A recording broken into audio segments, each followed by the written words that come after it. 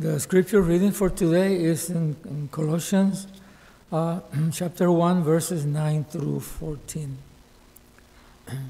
For this reason also, since the day we heard of it, we have not ceased to pray for you and to ask that you may be filled with the knowledge of His will in all spiritual wisdom and understanding, so that you will walk in a manner worthy of the Lord, to please Him in all respects, bearing fruit in every good work and increasing in the knowledge of God, strengthened with all power according to His glorious might, for the attaining of all steadfastness and patience, joyously giving thanks to the Father who has qualified us to share in the inheritance of the saints in light.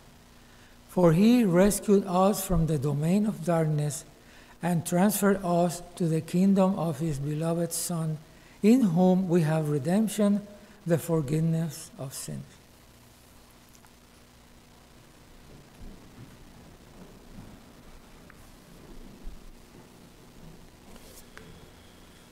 I don't know if you've ever had the experience of being annoyed at yourself for forgetting something really important. I do it a fair amount. A recent example is that I met a guy at a pastor's conference who I had met several times before. He goes to my kids' school. Our kids have kind of become friends. They invited us over to their house. We took a walk before dinner. We ate at their house. We hung around a while afterwards. A couple months later, it worked out that they were around here, and we had them over for dinner. They came over our house. So this is a guy that I had, not just somebody I met one time, and you should try to remember his name. This is somebody who I had multiple conversations with, who I saw and instantly recognized and also instantly forgot his name. And I was with my dad at the conference and decided, I was confident that his name was going to come to me. So I decided I would go ahead and start introducing him. I was so sure that that name would come to me because there was no way I would forget it. So I started introducing him to Dad, and it came time to say his name, and I still didn't remember it. So he saw the blank look in my eyes and jumped in and introduced himself. And then I didn't see him. He was at that conference. I didn't see him the rest of the time. Maybe I told myself he was probably avoiding me. He probably really wasn't. But you've probably had that experience where you've forgotten something really obvious that you should have known. I'm hoping you've had that experience and I'm not the only one. Just something where you just can't believe you forgot it, like could be something like your car keys or something you were supposed to do at work or a homework assignment. Just totally slipped your mind, but you were supposed to know it. You were supposed to remember it.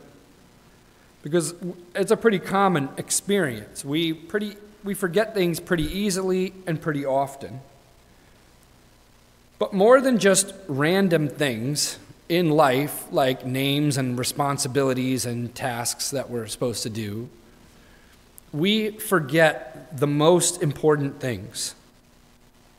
Peter talks about this in 2 Peter, and he starts with this list of things in our life as Christians that we're supposed to be doing.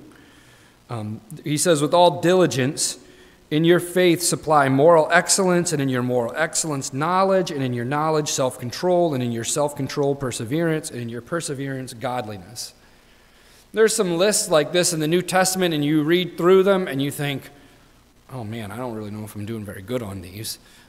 And our typical thing is to think, well, Paul says, with all diligence. Oh, I need to be more diligent in working on patience, working on godliness, working on self-control, more knowledge. Yeah, I should be more diligent in those things.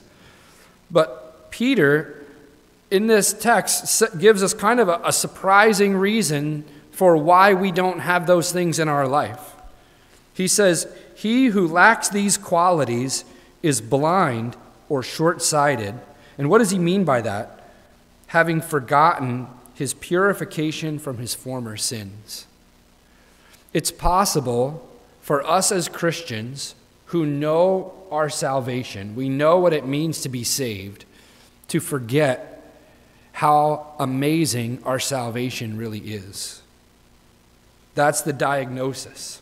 Not try harder, not do different things, although we do need to try harder probably, we do need to do different things, but at the root of it is that we've forgotten that we were purified from our former sins. Our text this morning is actually in Colossians, and it's a similar text in the sense that Paul is writing it to Christians. Paul writes to this church in the city of Colossae that in this church is doing pretty well.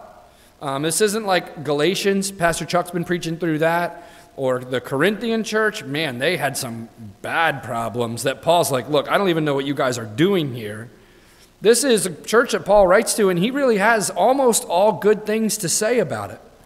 And he's in this opening chapter, he's giving his heart. Basically, he's giving to the Colossians how he prays for them. He wants three things for them. In verses 9 through 10, he wants them to be filled with the knowledge of his will. In verse 11, that they would be strengthened with all power. And then in the text this morning, he's praying that they would be joyously giving thanks to the Father. So here's another kind of list, like in 2 Peter, where we look at those things and say, do I want to be filled with the knowledge of God's will?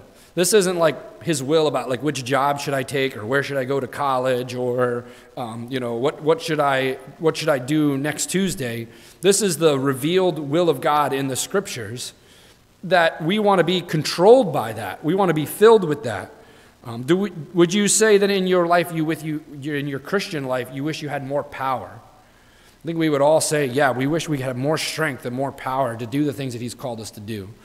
Or we would say, do we need to have more joyful thanksgiving? Absolutely. So then Paul says, here's how you get it. Here's how you get those characteristics to be overflowing and abundant in your life. It's Colossians 1, verses 13 and 14. The very next thing he says, for, he's connecting it to joyously giving thanks. He rescued us from the domain of darkness, transferred us into the kingdom of his beloved Son, in whom we have redemption, the forgiveness of sins. So this morning here in our text, I just want to give you three reminders about your salvation. They are reminders that we need because a lot of times we have forgotten them. We have forgotten what we were saved from. We've forgotten who it is that saved us. And we've forgotten what we were saved to. So first, it's very easy for us to forget what we were saved from. Paul describes to these Christians that they used to be in the domain of darkness. This word domain here is the word for power or authority. It has the idea of having the right to rule. And normally when this word appears in the Scriptures, it's the domain of Satan. But here, Paul just says the domain of darkness, which I think he's really just broadening it out to include sin and Satan. But in other words, without Christ, we are under the authority of sin and Satan. Sin and Satan were calling the shots in our life. It wasn't that we weren't making wrong choices still, and it wasn't that we weren't responsible for the wrong choices that we were making, but our true condition is that we were underneath the power of sin and Satan. The Bible's words that are used to describe us without Christ are always serious words and desperate situations. In John 14, Jesus says that we are orphans without him. In 1 John 2, it says that we're blind. In Ephesians 2, it says that we're dead. And in Romans 6, it says that we're slaves. So in all of those word pictures, it's describing our helplessness, right? It's describing a situation that you cannot free yourself from. This is our true condition without Christ. In 1969, the rock and roll icon Jimi Hendrix was kidnapped. He was kidnapped by two lower-level mob guys who thought they could get some money for him. And that's actually not the most strange part or the most horrifying part of that situation, because after a couple of days, the higher-ups apparently in the mob in Chicago found out what had happened and told those guys to release him. They didn't want the heat of arresting this famous rock star. But what actually makes that situation so sad is that Jimi Hendrix never knew that he was kidnapped. He was tucked inside of an apartment for a couple of days, and he was so high on drugs and alcohol that he never even knew what happened to him. And that is a picture, I believe, of our state without Christ. It wasn't just that we were in a bad situation, it's that we were in a bad situation and we didn't even know it. Right? That's the problem. When you're blind, you don't know what it looks like to see, and to a certain extent. When you're dead, that's all that you know. And we, as children of Adam, were born into the kingdom of Satan. We were born in sin. So it's not just that we were in a bad situation, it's that we were in a bad situation and we didn't even know it. That's how bad it was. So I just want to take that phrase that Paul reminds the Colossian church of and use it this morning to remind our church here. If you're here this morning and you know Christ, you've asked him to save you and you know that he has. Have you forgotten that there was a point in time in your life that you were under the domain of darkness? Now, there may be some time that's elapsed before you have to, in order for you to go back in your mind and remember what that was like. And you may remember the bad choices and the consequences for your sin that you were living through back then.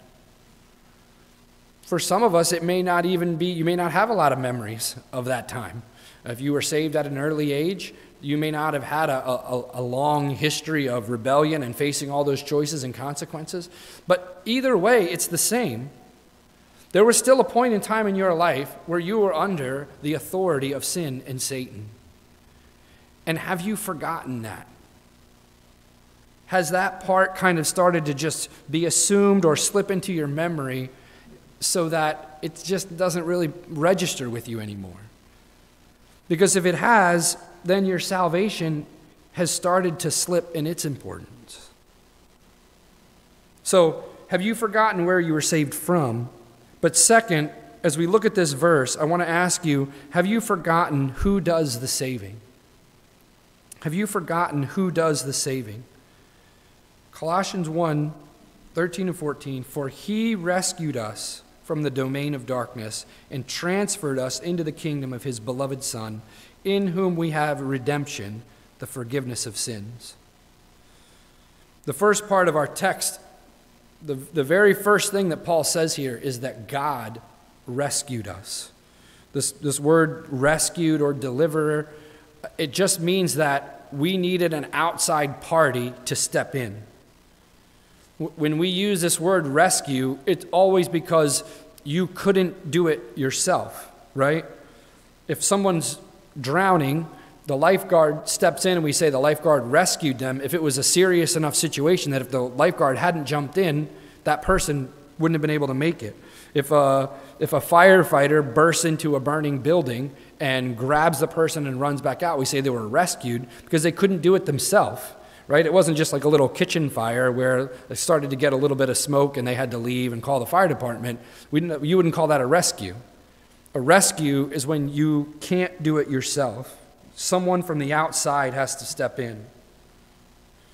So Paul says God rescues us, and then he goes kind of going through the different members of the Trinity here, and then he says God's Son redeems us. We've been translated into the kingdom of his dear Son, in whom we have redemption through his blood, the forgiveness of sins. So there's two really important words here, redemption and forgiveness. Redemption just means to be freed by ransom. It's the word that's used for a slave or a captive when a price is paid. And the redemption is just the purchase of someone's freedom.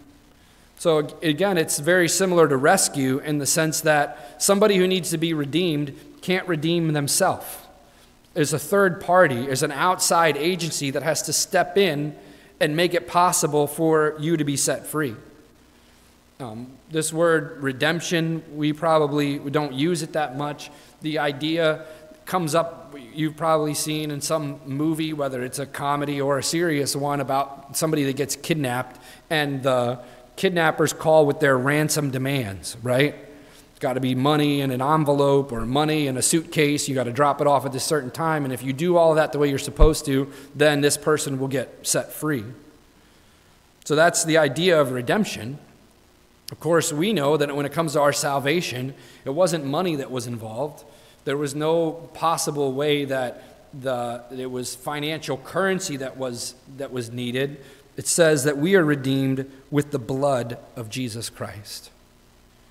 The only way that you could be rescued, the only way that you could be redeemed, was if Jesus died.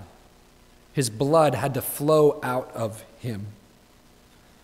So our redemption is costly. Our redemption was something that was accomplished by Jesus Christ. And if I could just maybe say a little bit more specifically, I want to say your redemption was costly. If you have asked Jesus to save you, it means that Jesus redeemed you. He bought you back. He paid the ransom that was necessary for you. So that's the first word, redemption. The second word of what Paul says here is forgiveness. Now, we use the word forgiveness a lot more in our everyday speech than we do redemption. The problem with using the word forgiveness is that the way that human beings use forgiveness is a lot of times it's not really forgiveness. People will say, oh, okay, I forgive you. But then the very next time that they get mad at you, they bring that up again, right? And that's not real forgiveness. Forgiveness is the word for when a failure has been pardoned. For it's the removing of offenses. And when we talk about God's forgiveness, it is pure forgiveness. All of our sins, all of the wrong things we've done have been washed away. All of our offenses have been taken out of the way. So, I think probably the people who I'm speaking to here this morning, you know what the word redemption means. You know what the word forgiveness means. Our danger is that we know what those words mean, but we don't think about what they mean when we say them. You read them maybe in a good devotional book that you're reading. You might read them and they come up a lot, and the ideas come up a lot in the scriptures. Most of the songs that we sing talk about words like this, redemption, forgiveness. They're used in sermons. We'll use them with each other. And over time, those words start to lose their meaning. And I just want to stop and remind us that these words capture for us the heart of who came to save us. That we were redeemed and forgiven, not as just an idea or a transaction out there somewhere, but that we were redeemed by Jesus Christ. Jesus Christ himself paid the price for you. Jesus Christ himself pardoned you for your offenses against him. That's what the verse says, that in the kingdom of his beloved Son, in whom we have redemption, the forgiveness of our sins. So I just give you this word of warning that our danger as Christians is that we use these words and they come off of our lips so easily. We're used to handling them and seeing them that after a while they don't mean anything anymore. And I just want to stop and remind you who it is that forgave you. It was Jesus himself. What that means is, and I'll just make a real obvious point here, but I still think it needs to be said, that means it wasn't you, right? You weren't the one that saved you. We live in a world today that is constantly telling us that we are in the middle of everything, that we can do everything, and in our own sinful human pride, we want to save ourselves. We would like to be our own rescuers. We would like to be our own redeemers. We would like to be our own forgivers. But that is not the good news of Jesus Christ. That is not what our salvation is. Most people, and even oftentimes people inside the church, think that they can purchase their freedom, that they can purchase their good standing with God by some version of their own goodness. I'm better than a lot of other people. I come to church on a regular basis. I don't do a lot of other bad things, maybe even that you used to do. And so you do kind of religious, good stuff, and you think, well, then I must be good. One kind of question that you can ask yourself is that when you know that you've done something wrong, when you sin by some way that you know you've displeased the Lord, you haven't done what you needed to do, what do you run to? Do you run to your own goodness? Do you sit there and say, yeah, I did this wrong, but I do a lot of these other right things? Or when you sin, do you go to the redemption, the forgiveness that you have in Jesus Christ? Jesus is the one who died on the cross for your sin. There is no other way for you to be redeemed. There is no other way for you to be rescued. People are often giving their ideas about what's wrong with the church in America. People are often saying, oh, the church in America should be doing this and that, and then we would have no problems.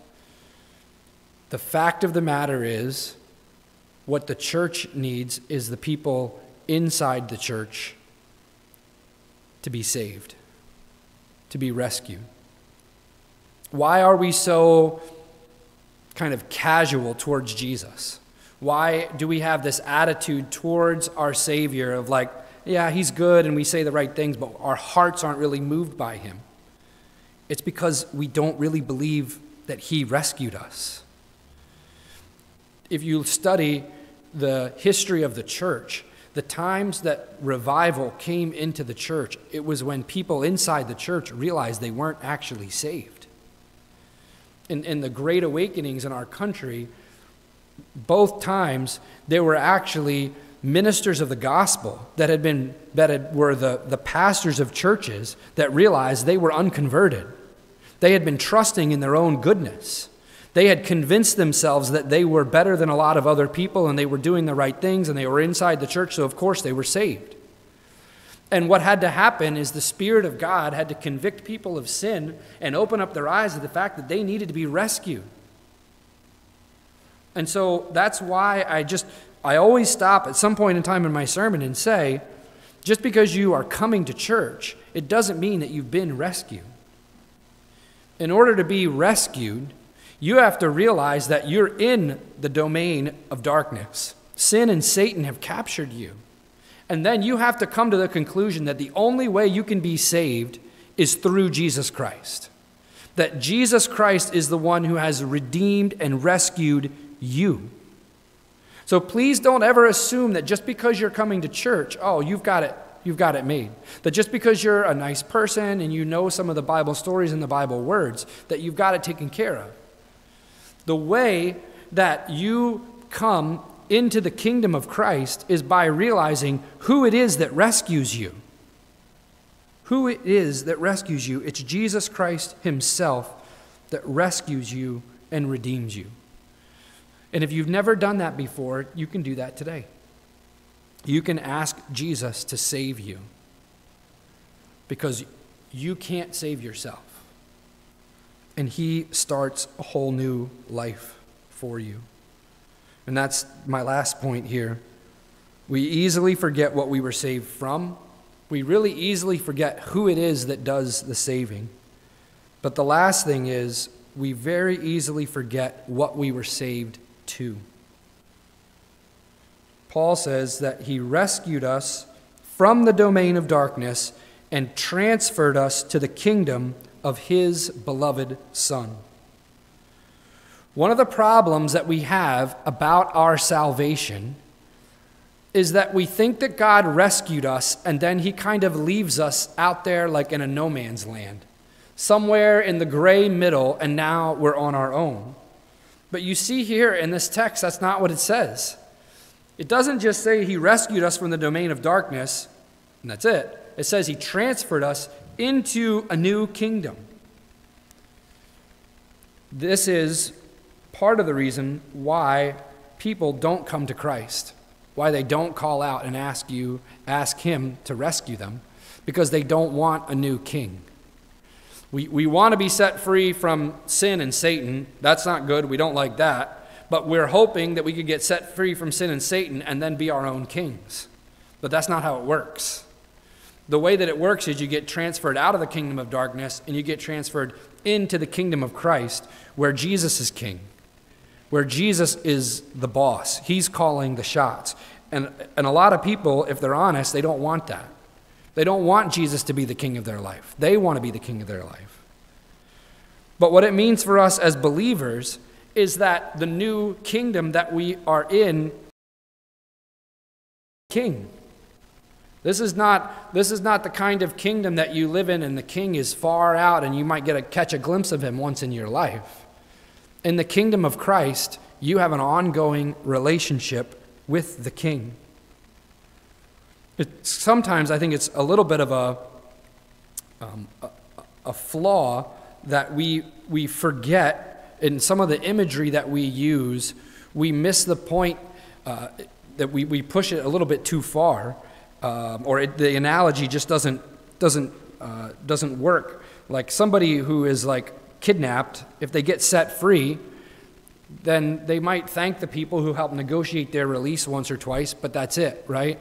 If you're down the shore and you start drowning in the ocean, then the lifeguard jumps in and rescues you, you'll probably tell him thank you. If it was some big dramatic rescue, there might be a ceremony where you go back and say thank you.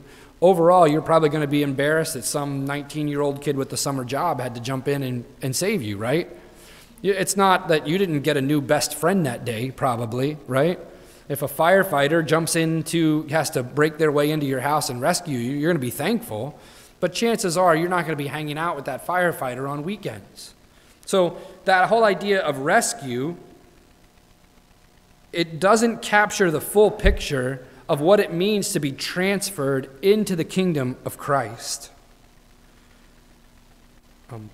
Paul says it this way in Galatians 2:20. And I think he does a good job here of describing what it means to live in the kingdom of Christ. He says, I've been crucified with Christ. So that's past tense, okay? He's talking about his salvation when he was united with Christ in his death and his burial and his resurrection. And then he says, it's no longer I who live, but Christ lives in me. That's present tense. Right now, Christ is dwelling in Paul. But he doesn't even just leave it there. He has to take it further. And he says, the life which I now live, that's present tense. And in case we might be confused about if Paul is just talking in more like abstract spiritual terms, Paul says, the life which I now live in the flesh. So Paul's like, I'm saying right now. He says, I live by faith in the Son of God.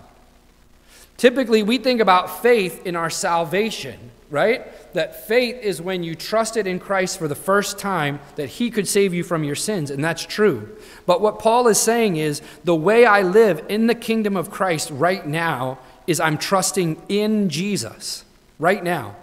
Well, and you might say, well, Paul, what is it exactly about Jesus that you have faith in, that you are counting on every single day? Paul says, I live by faith in the Son of God who loved me and gave himself up for me. So Paul says, I am living every day in the strength of Jesus Christ. And what specifically about Jesus? That he loves me and he gave himself for me. Our salvation is not just a past event, it's also a present reality. Right now, that changes you. Right now, if you are a follower of Jesus Christ, you are counting on Jesus to get you through the day. You are trusting in his love for you. Probably the best word that does capture this ongoing relationship that we have with God is the idea of adoption in the Bible, right?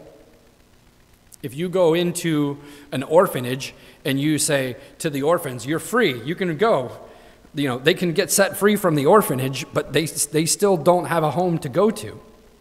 And that's not the Bible's idea of salvation, right? The Bible idea of salvation is adoption. You stop being an orphan because someone comes into the orphanage and they adopt you. And that's what would happen at your salvation, right? You get taken home. You get brought into the family of God. The Apostle John says it this way in 1 John 3. See how great a love the Father has bestowed on us, that we would be called children of God.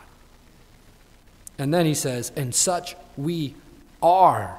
Present tense, present reality. Right now, we are children of God. God didn't just call me his child one time when I asked him to rescue me and then say, well, I'll see you later. I hope your life goes well. The Heavenly Father calls you his child. And that is evidence of what? His love. In other words, he loves you right now. It's a present reality. It was John, remember, that when he writes his gospel, he just says, whenever it's John that comes up, he just says, the one who Jesus loved. It's like he doesn't even bother giving his name. This has become more precious and more of a core part of his identity than even his own name. That when he comes up and he's writing, he's not putting John, no, the one who Jesus loved. The very first thing that John saw about himself was that he was loved by Jesus. When John got up in the morning, I don't know if they had mirrors back then, but if they did, if he looked in the mirror, he saw somebody who Jesus loved. It was a present reality, or we could even say it was a present identity. It came to be a fundamental way that he viewed himself. So ask yourself the question, what are some of the first things that come into your mind when you think about yourself? What are the main things about yourself that you focus on as true? Because our salvation changes our identity. It changes because we realize we weren't just rescued, but we were transferred from the kingdom of darkness into the kingdom of Christ. And what is it like to live in the kingdom of Christ? Well, we're his kids. We are loved children of God. When? Every day. Every day. We were lost, but now we're found. We were blind, but now we see. We were dead, but now we're alive. We were orphans, but now we're adopted. We are children of God. And I think that a lot of times we have forgotten who we really are in Christ. This is what I'm talking about when I say we're forgetting. Paul Tripp, he calls it identity amnesia. In other words, another idea of forgetting, right? We forget what it really means that we are loved by God, that we are children of God. And he says, if you have that, he says, identity amnesia always leads to identity replacement. When you forget your identity in Christ, you search for your identity in people and places and things. We are all prone to start looking at the things around us to shape us and give us an identity. To give us the love and the acceptance, the ways of thinking about ourselves that we need in order to get through the day and through life. But we forget that God has given us an identity. God has told us who we are. We are loved by God. We are children of the King. So if you want to ask yourself how well you're doing at remembering that present identity that you have in Christ, ask yourself how thankful you are. This is the test case, and I get that straight here from Colossians, because this is what Paul is saying. Paul is saying, joyously giving thanks to the Father, for he rescued us from the kingdom of darkness. So thankfulness is kind of like it's the gauge, it's the dashboard instrument on your life that tells you how much you're living in the reality of what God has saved you to. I prepared this message, and wrote this part of the message earlier in the week before. In the last couple of days, you've seen scenes in the news of hostages being released.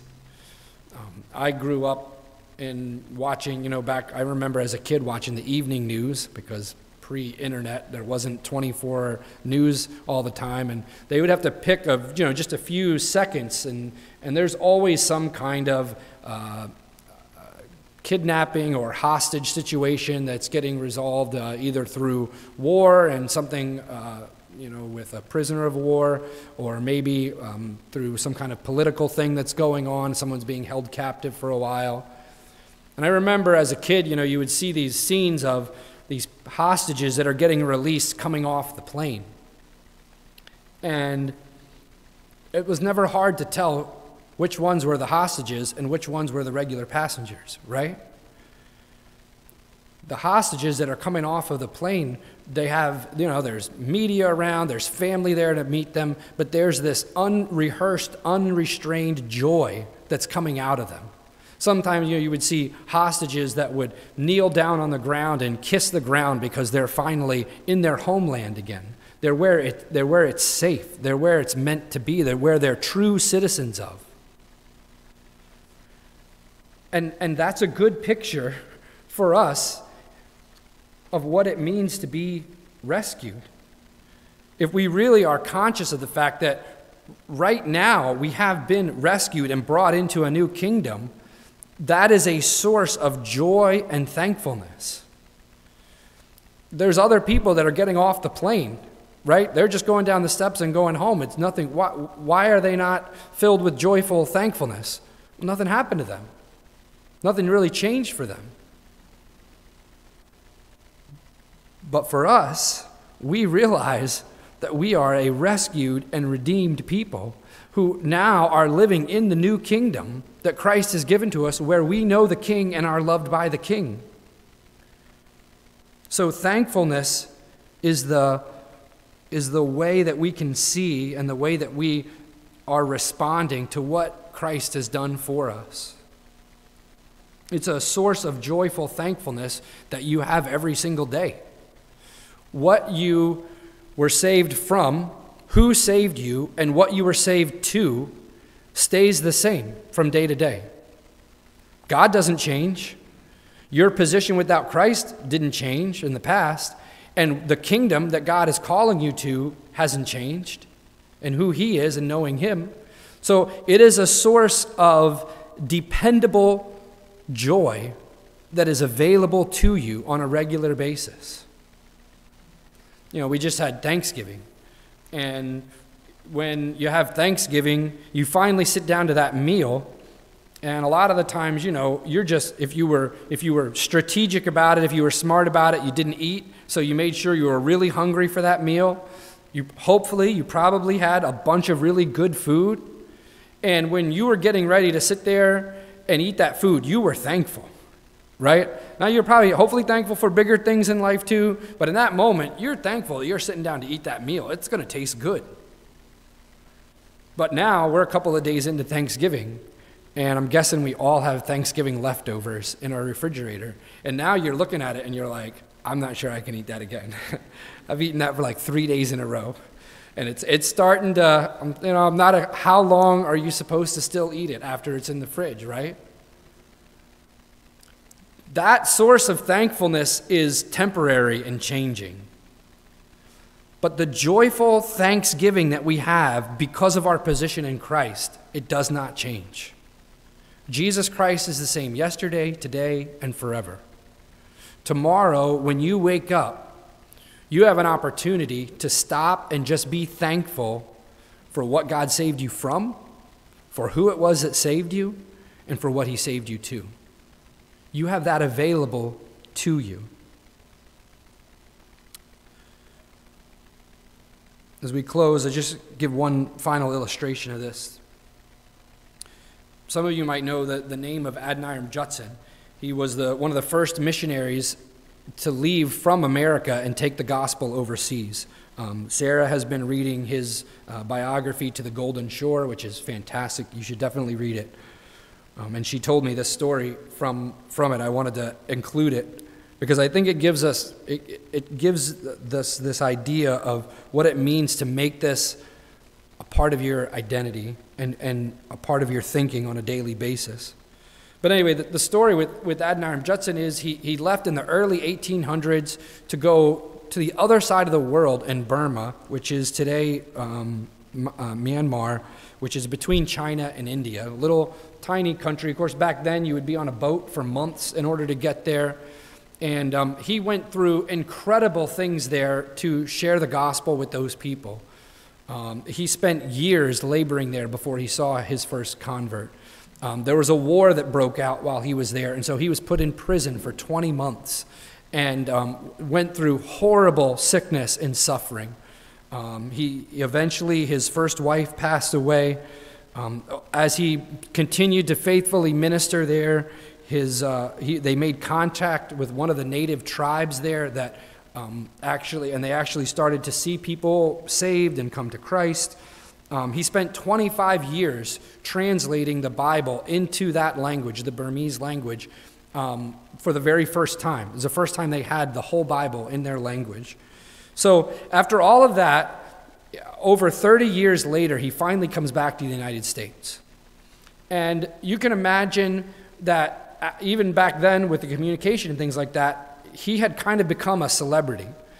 People had heard his name, they'd seen things that he'd written, they'd heard the stories about the different things that he went through. And so wherever he went, crowds would pack in to hear him. And it wasn't before long that the crowds realized that Adoniram Judson wasn't what they expected when they went to hear him. For maybe a couple different reasons, but the biggest reason was that every time that he would get up and speak, he would just get up and give the gospel. And the crowds would kind of go away unhappy, and the Adoniram Judson started to realize that the crowd seemed dissatisfied, and he asked one of his friends, what kind of was going on. And his friend said, well, they were hoping for a story. And Adoniram Judson said, I gave them a story, the most thrilling one that can be conceived of. And his friend said, well, they had heard that story before. They wanted something new of a man who had just come from the other side of the world. And you can imagine back then there was no TV or cell phones, and people were excited to hear this person that had traveled halfway around the world, and they thought surely he has exciting, exotic stories that he's going to share with us. And Adoniram Judson said that I'm glad that they have it to say that a man coming from the other side of the world had nothing better to tell than the wondrous story of Jesus' dying love. Adoniram Judson went through a lot of things, had a lot of interesting things happen to him, but at the end of the day, the one thing that he really had to share was still the dying love of Jesus. And brothers and sisters, the best thing that we have, the best thing that you have, the best part of your present reality is the dying love of Jesus. You have him. Now, if you're here this morning and you don't know him, this is your day to turn to him and trust in him. But if you're here this morning and you do know him, just remember your tendency to forget. You forget what you were saved from, we forget who saved us, and we forget what he saved us to. Because we have no better identity than people who have been rescued by Jesus and who are right now loved children of God. Let's pray. Heavenly Father, I pray if there's anybody that's here this morning that does not know you, that is still actually living underneath the power of sin and Satan, I pray this morning that you would rescue them. You would open up their eyes, their need of you. And Lord, I pray for those of us that have been rescued. Lord, would you help us to remember? Would you bring to our mind again just how amazing our salvation really is? And that we would live lives connected to that present reality of who we really are in your Son, Jesus Christ. And I pray these things in his name. Amen.